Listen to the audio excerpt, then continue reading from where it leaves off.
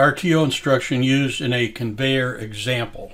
The last lab session demonstrating the characteristics of the RTO instructing a timer data type. Next, we're going to use an RTO in a practical application, and we're going to continue with our conveyors.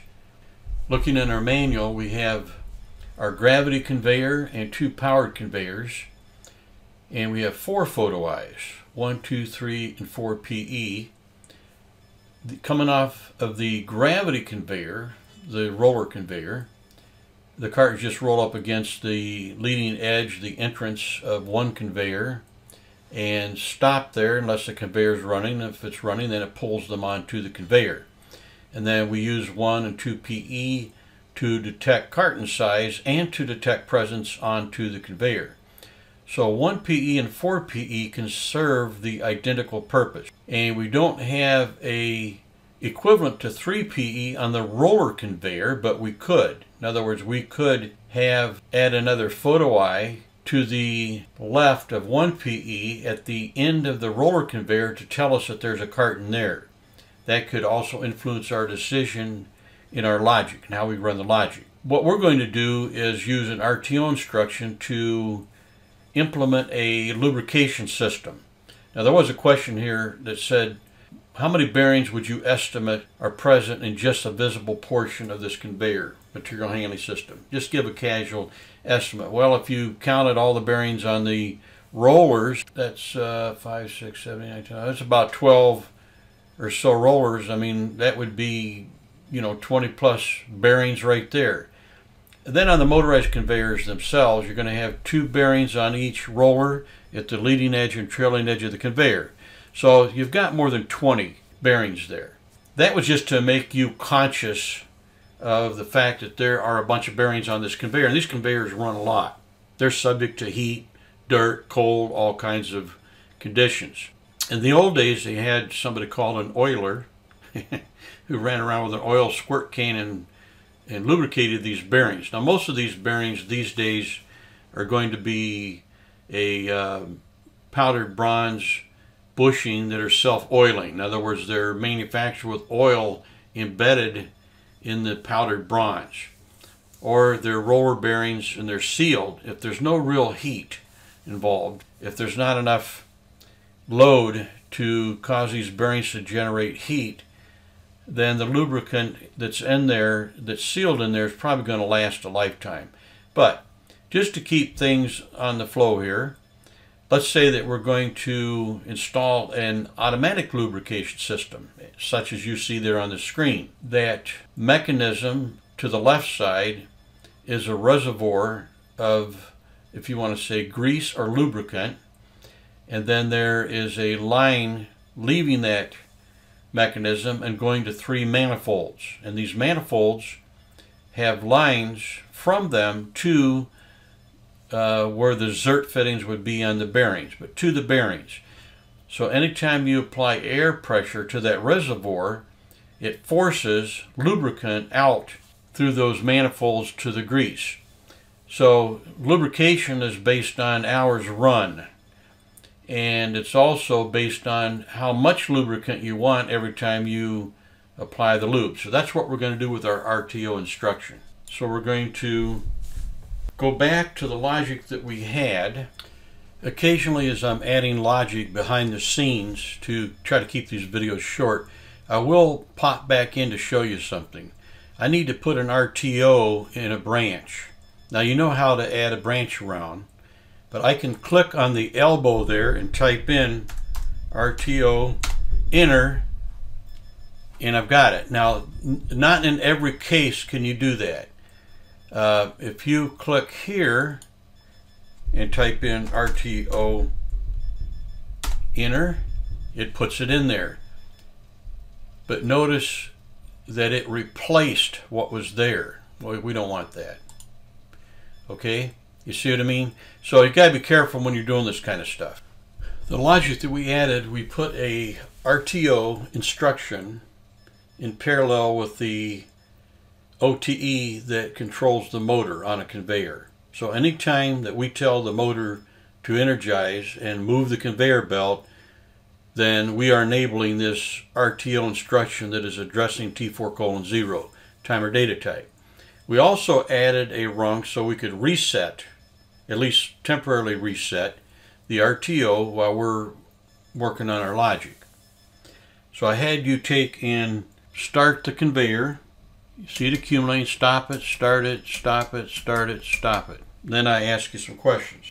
Does the accum register halt incrementing when the conveyor is off? Of course it does, yes. Does the accum register clear when the rung goes false? No, it does not. And of course that is the behavior that we're looking for our system. Does the conveyor stop when the accum equals the preset? Okay, so to do that, we'll just start again and let it time out. Okay, we timed out, and of course nothing happened because we're not using any of the control bits from T4:0. We're not using the done or the timer timing to do anything. And even if I stop the conveyor, that has no effect on the timer data type T4:0 because this is an RTO. It has no false execution. So once it times out, it's timed out. And starting and stopping the conveyor has no effect on it whatsoever. Now if I clear it, then when I start it back up, it's accumulating again. Does the conveyor stop when the accum equals the preset? No.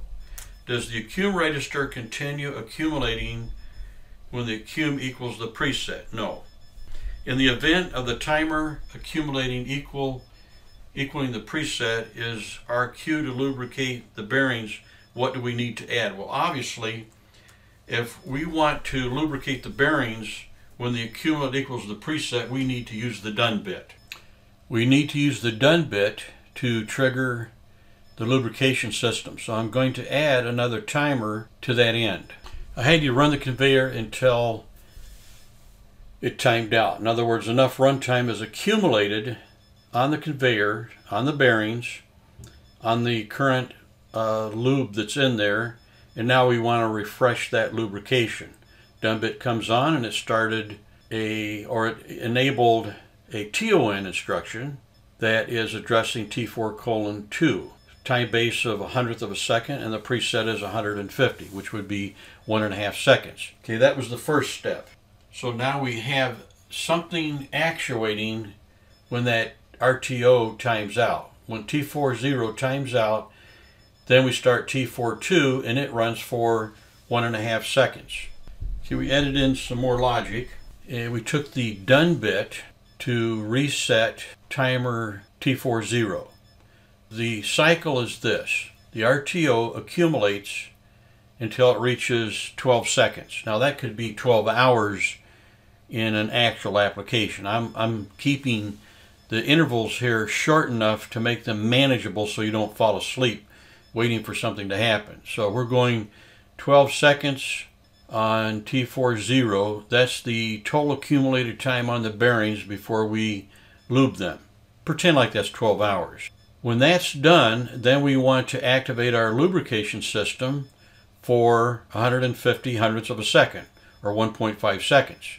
So during that time, the timer timing bit, T4:2, timer timing, energizes a solenoid that applies plant air pressure to that reservoir to push grease out through the manifolds. At the end of that 1.5 seconds, the timer timing bit goes off, the solenoid is de-energized, and the done bit comes on, and the done bit, it doesn't reset the TON for T4:2, it resets T4:0, the RTO, because remember the RTO needs to be reset. The cycle is the RTO instructs the T4:0 to accumulate on and off. When it gets to 1200, then the timer timing bit goes off, the done bit comes on, and that energizes or enables T4:2. T4:2 timer timing pulse energizes the solenoid, and at the end of the 1.5 seconds, the done bit clears T4:0. When T4:0 clears, its done bit goes back to 0, and that resets T4:2. So play with this logic for a while. I'm going to go ahead and start the conveyor again, and you see very quickly it's done. and then it starts all over again. So as long as the conveyor is running, then every, let's call it 12 hours instead of 12 seconds. Every 12 hours, the loop system comes on for a period of time that you specify. Of course, you would have to work that out by empirically watching your loop system to see if it was able to push any dirty grease or lube out from the bearing during that 1.5 seconds. You may have to increase it, or if it's pushing too much lube, decrease it. But you get the point. So as long as the conveyor is running, and remember the RTO, when the accumulator equals the preset, that's the end of a length of time of runtime on the motor, therefore the bearings. It doesn't know that the motor's been turning on and off. It just knows that it's accumulated 12 hours or 12 seconds of, rotation time on the bearings. It's time to lube it. So if this thing was shut down over the weekend, it was shut down right there at 1 hour and 50 minutes. I'm just making up the times on this. Then it sets just like that. When they come in Monday morning, you start running the conveyor again, turns back on, it starts accumulating again. If you stop for some sort of a breakdown, timer stops, start again, stop again. 12 hours is a long time. So we continually see that it accumulates. And to shorten up this video a little bit, let's just let her time out, fires the solenoid, and pushes lube or grease into the system. As far as fill-in blanks in the book, on basically the last page of the slab that had questions, does the accum register retain the runtime? This was after we ran it a couple seconds and then stopped. Yes, it does.